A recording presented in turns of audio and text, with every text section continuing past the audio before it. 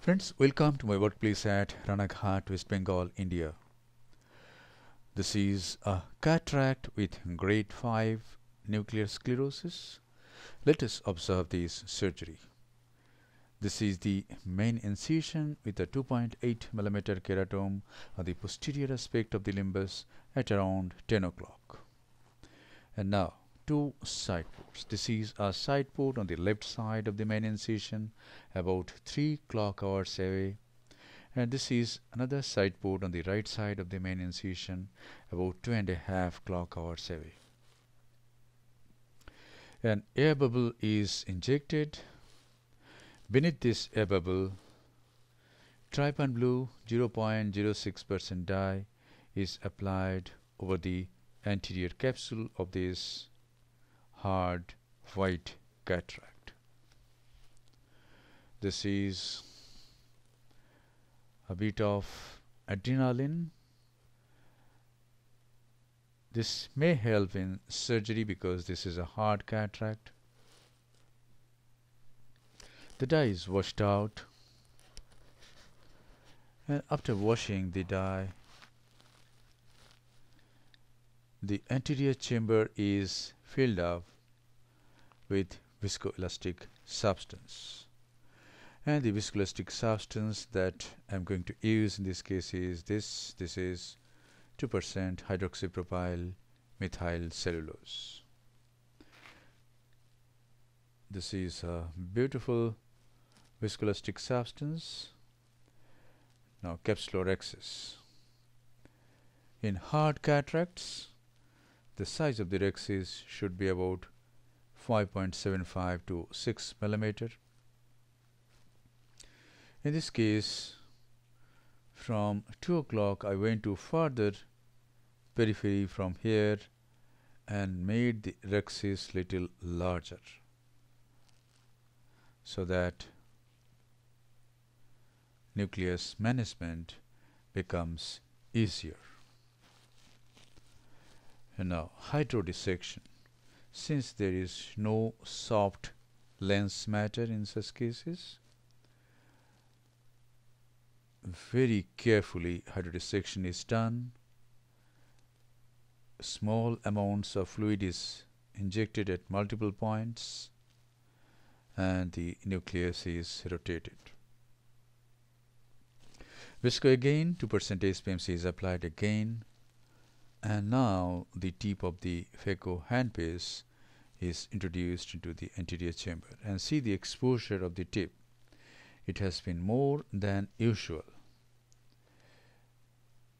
and this is removal of some cortex. This will help me to judge the depth of the Phaco needle inside the lens mass, and this is submarine chop. The tip is buried totally into the substance of the nucleus, goes through the nucleus like a submarine, reaches near the opposite equator, and then the nucleus is chopped like this. And now the nucleus is chopped at another place on heminucleus. Now I come to the original crack, hold this lens piece, and completely it gets separated. Two heminuclei are totally separate. This is the bigger heminucleus. It is divided into two large fragments.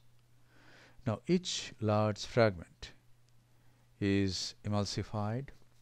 If necessary, it is divided into smaller pieces.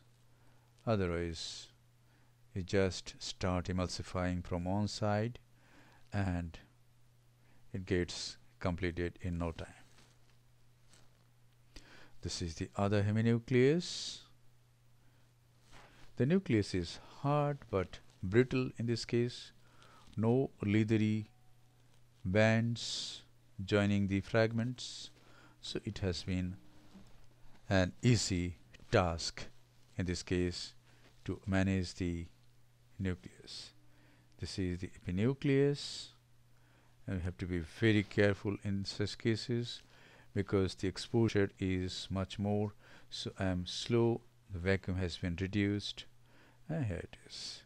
Nucleus and epinucleus have been managed. And now this is visco again, 2% SPMC. And now by the time my assistant gets ready with the bimanual irrigation aspiration, I use this instrument Simcoe to remove some cortex from 2 o'clock to 8 o'clock. Yes, it is done.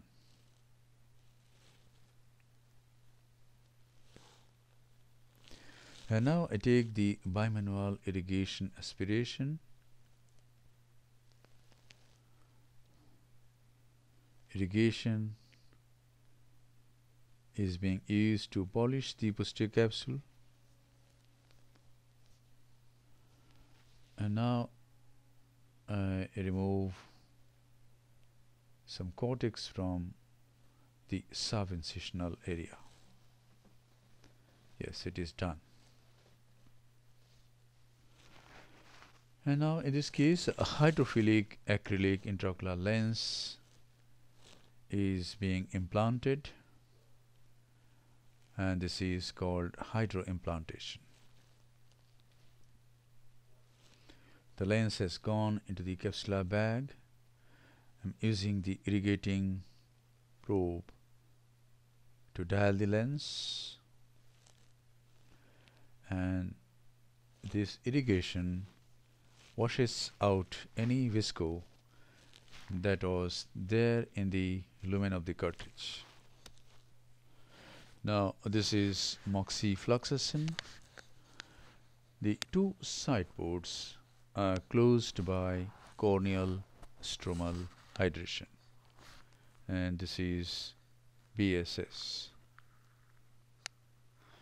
We can see that this patient has a thick arcus senilis, and there is a Delen-like lesion at 11 o'clock. And this is the final lavage of the anterior chamber. The anterior chamber is nicely formed. The intraocular pressure is felt. Integrity of the wounds are checked, and then the case is concluded. Thank you very much for your attention. Hope this video will help you in developing your surgical skills. Be a great surgeon and serve your patients with love, respect, empathy, and great surgical competence.